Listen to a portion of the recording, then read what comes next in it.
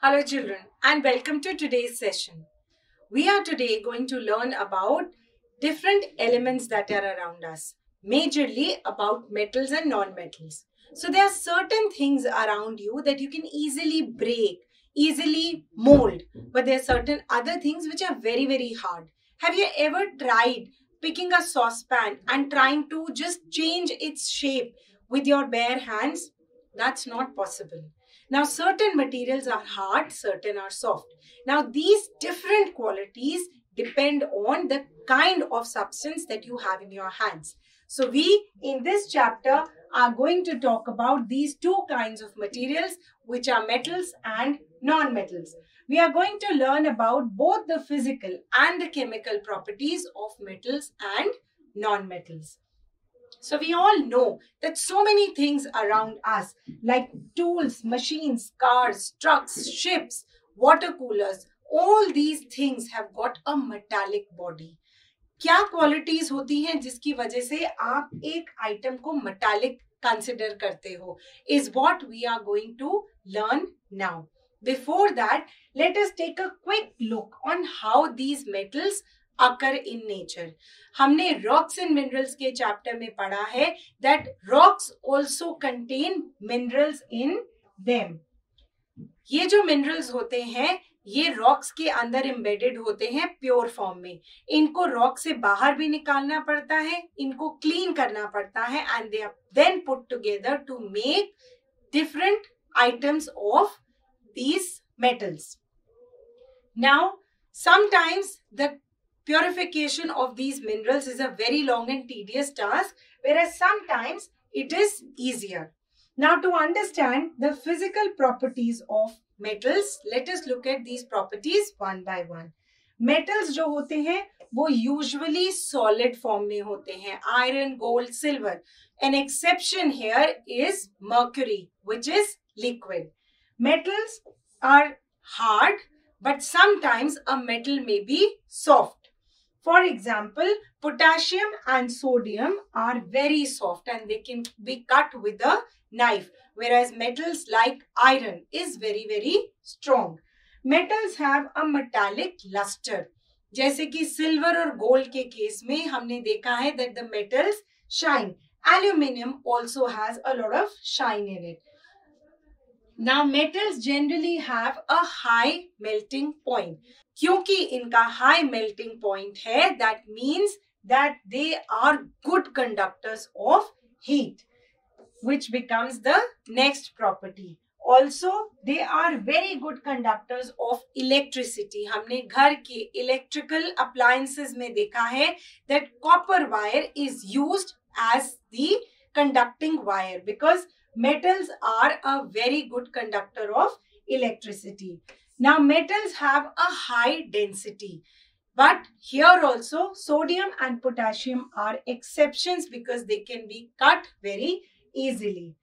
The metals are all sonorous. इसका मतलब है कि अगर मेटल के ऊपर किसी चीज से आप हिट करेंगे, a sound will be produced. Metals also have a very tensile strength. Tensile strength का मतलब है कि कितना ही प्रेशर लगा लें आप, मेटल नहीं टूटेगा. For this reason, metals are used in the construction of huge bridges. There is another property of metals which actually make their use very, very extensive. Let us learn about this property. Metals are malleable and brittle. एक metal को अगर आप hammer करते हैं और वो एक flat sheet के अंदर कन्वर्ट हो जाता है तो उसे बोलते हैं malleability. For example, if you hammer a piece of aluminium for example, it will be flattened into a sheet. इसी वजह से कॉपर वेसल्स बनते हैं, गोल्ड और आयरन की ज्वेलरी बनती है. But in case of metal such as zinc, अगर आप उसको प्रेशर लगाएंगे तो it will break. This metal is brittle. Some metals are also ductile. Ductile का मतलब है कि आप मेटल की वायर्स बना सकते हैं. Let us now understand the chemical properties of metals. सबसे पहले बात करते हैं कि अगर मेटल्स ऑक्सीजन के साथ रिएक्ट करेंगे तो क्या होगा. most metals react with oxygen to form metal oxides. These metal oxides do not have luster. For example, when sodium reacts with oxygen, it produces sodium oxide. When magnesium reacts with oxygen, it produces magnesium oxide. When copper reacts with oxygen, it produces copper oxide. Now, to understand the property of this metal oxide that is formed, let us again watch a video. इस video के अंदर हमने क्या किया है, हमने एक magnesium ribbon को लिया है, उसको हमने सैंड पेपर से अच्छे से घिस के क्लीन कर लिया है ताकि उसके ऊपर से सारी इंप्योरिटीज हट जाएं। अब हम एक टॉन्ग्स की हेल्प से इस मैग्नीशियम रिबन को फायर के पास लेके जाते हैं। It immediately starts burning and it gives out an ऐश। अगर इस ऐश को लेकर हम वाटर में मिलाते हैं, we will see that it is partially soluble in water. Now we are going to do the litmus test on this solution. उस litmus test से हमें क्या पता लगता है? Red litmus will turn into blue. This means that when metals react with oxygen, they produce basic oxides. Next, we are going to understand the reaction of metals with water. Now, most metals react with water to either form their hydroxides or they form oxides. Her metal different temperature of water के साथ react करता है. For example, sodium reacts with cold water to form sodium hydroxide. Magnesium reacts only with steam to form magnesium oxide and releases hydrogen.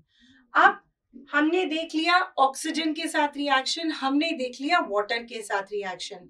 अगर oxygen और water को metal के सामने एक साथ ले आएंगे तो क्या होगा? It will lead to rusting. In the presence of oxygen and moisture, iron begins to rust. Rusting का मतलब होता है कि जो उसकी टॉप मोस्ट लेयर है, it gets converted into an oxide called iron oxide. This iron oxide is reddish in color. और ये जो iron oxide बनते जाता है, it starts getting shed off from the main iron piece. ऐसे ही layer by layer जब iron oxide बनता जाता है, iron गलता जाता है, and eventually the entire piece of iron is completely gone to air and moisture. Air और moisture की दोनों की प्रेजेंस की वजह से रस्ट फॉर्म होती है। अगर कोई भी एक आप हटा दें एनवायरनमेंट से तो रस्ट फॉर्म नहीं होगी। इसीलिए जब आयरन के ऊपर हम एक पेंट का कोट लगा देते हैं, so we remove the contact between iron and the environmental oxygen, because of which rusting is prevented. When dilute acids react with metals, then what happens? As we can see in these reactions, dilute acid के साथ जब metal react करता है, they form salt and liberate hydrogen gas. Bases के साथ generally metals react नहीं करते, with the exception of aluminium, जो sodium hydroxide और potassium hydroxide दोनों के साथ react करता है and it forms sodium aluminate. अब एक मेटल को अगर आप दूसरे मेटल के सॉल्यूशन में डाल देंगे तो क्या होगा? A displacement reaction will take place. Her metal की रिएक्टिविटी डिफरेंट होती है। जैसे एक क्लास में सारे बच्चे एक जैसे नहीं होते, कुछ बच्चों के अंदर बहुत सारी एनर्जी होती है, कुछ के अंदर बहुत कम एनर्जी होती है। Similarly the metals which are more reactive, they displace the metal which is less reactive from their compound. जैसे आयरन कॉपर से ज्यादा रिएक्टिव है। आयरन को जब कॉपर सल्फेट सॉल्यूशन में डालेंगे तो हमें आयरन सल्फेट मिलेगा और कॉपर एक्स्ट्रा निकल जाएगा। सिमिलरली मैग्नीशियम और जिंक भी कॉपर सल्फेट के सॉल्यूशन से कॉपर को डिस्प्लेस कर देते हैं। These are displacement reactions, and this brings us to the reactivity series. For example, class में मैम बच्चों को हाइट वाइज खड़ा करती हैं। The tallest child goes at the back, the shortest child is in the front. जब एक competition होता है तो मैम क्लास के सबसे एक्टिव बच्चे को बाहर निकालती हैं. Similarly in the world of metals, all the metals are arranged in a line. और इस लाइन का क्राइटेरिया क्या है? इस लाइन का क्राइटेरिया है कि सबसे एक्टिव मेटल कौन सा है, वो सबसे ऊपर आएगा और जो सबसे कम एक्टिव होगा वो नीचे जाएगा. So we can see through these reactivity series that potassium is the most reactive and gold is the least reactive.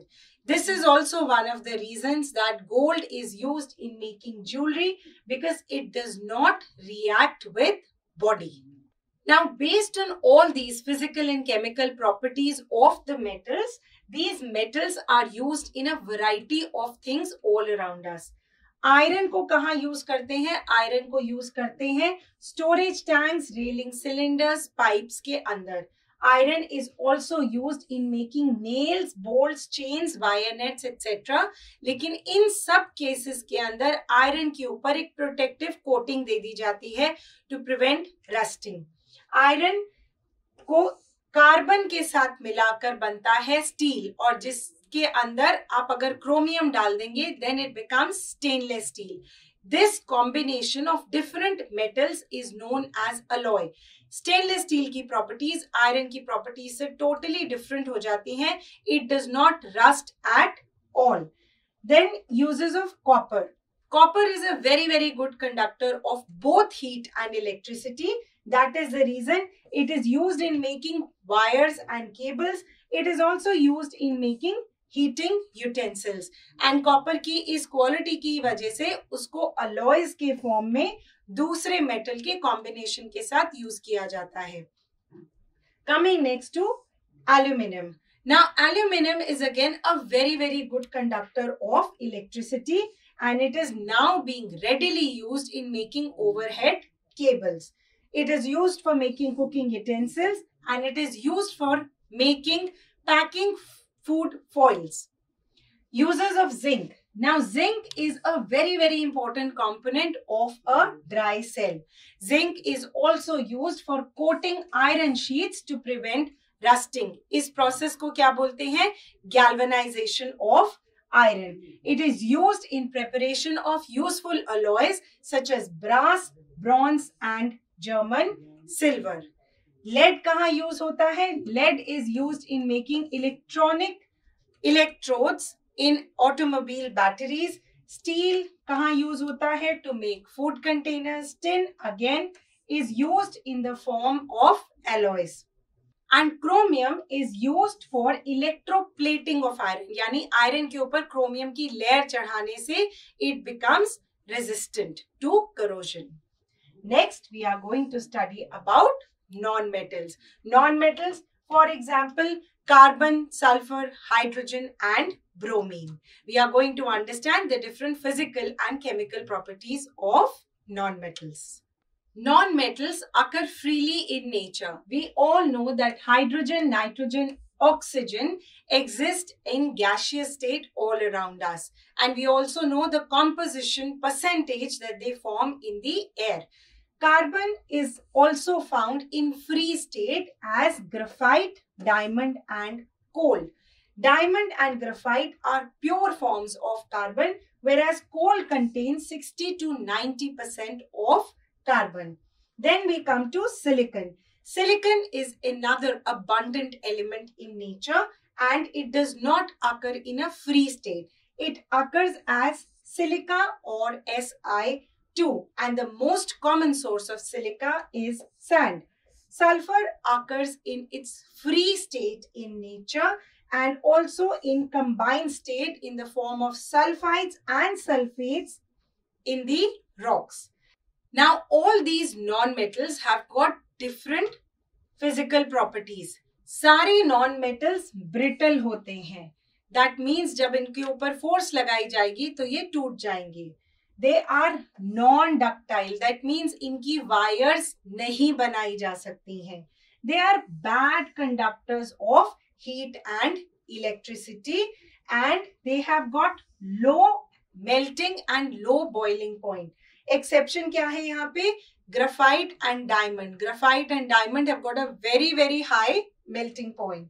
Density, non-metals की density metals के comparison में कम होती है.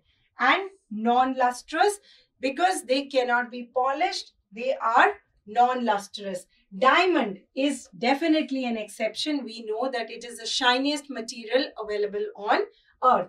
Then there are non-sonorous, मतलब इनको जब हम hit करते हैं तो इनमें से sound नहीं निकलता. Coming to the chemical properties of non-metals. Oxygen के साथ reaction करने से they form non-metallic oxides. For example, carbon plus oxygen becomes carbon dioxide, sulfur plus oxygen becomes sulfur dioxide, and silicon plus oxygen becomes silicon dioxide. Now, the most important part is their use. Silicon का use कहाँ होता है? Silicon का use extensively होता है gadgets के अंदर. Electronic gadgets such as your smartphone and smart TVs use silica in them, as also transistors, microchips and solar cell. Then they are also used in making silicons जिससे waterproof clothing बनती है. Sulfur is used in the manufacture of sulfuric acid, which is a very, very important industrial agent. Sulfur is also used in the vulcanization of rubber, जिसकी वजह से क्या होता है? Rubber बहुत hard and ready to use हो जाता है. It is used in skin ointments because sulfur की anti-fungi properties होती हैं. It is used in insecticides and fungicides. Phosphorus कहाँ use होता है? We all are aware that matchstick की tip is made of phosphorus because phosphorus का combustion बहुत जल्दी बहुत readily होता है. And it is used in making phosphate fertilizers.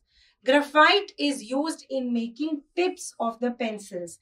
It is also used in dry cells and electric arcs. Hydrogen nowadays is being considered as a biofuel. Otherwise, it is used in the manufacture of fertilizers. It is used in extraction of metals. It is also considered an important agent for cutting and welding of metals. There are certain metals which are called noble metals. जैसा कि हमने reactivity series में देखा था, silver और gold सबसे नीचे थे.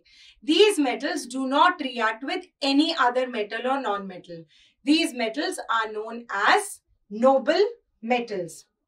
There are certain non-metals which are an integral part of the human body, such as carbon and phosphorus. These two are very, very important to maintain the balance inside the body. We have learned that different elements have got different problems. अब इन problems को sort out करने के लिए एक metal जिसकी एक problem है और एक दूसरा metal जिसमें वो quality है जो इस metal में missing है, उनको mix कर दिया जाता है to obtain a third kind of metal. इस process को बोलते हैं हम alloys. alloy के बहुत सारे यूजेस होते हैं. जैसे हमें पता है कि हम आयरन को डायरेक्टली यूज नहीं कर सकते, लेकिन हम स्टेनलेस स्टील को बहुत सारी चीजों में यूज कर सकते हैं. Similarly ड्यूरालियम is an alloy of aluminium, copper, magnesium and manganese. इसके यूजेस क्या है? It becomes corrosion resistant, it becomes lightweight, it is used in making aircraft engines, pressure cookers, etc. Magnesium matlab aluminium plus magnesium, hard and lightweight, used to make automobile parts and screws. Steel uses a combination of iron and carbon. It is very hard and it is used in laying railway lines. Stainless steel, as we all have discussed, is used in making utensils. And bronze, which is a combination of copper and tin, is very strong and it is used in a variety of ways. So in this chapter, we have learned about the different metals and non-metals. We have learned the physical and chemical properties of both metals and non-metals and their uses in detail. Thank you.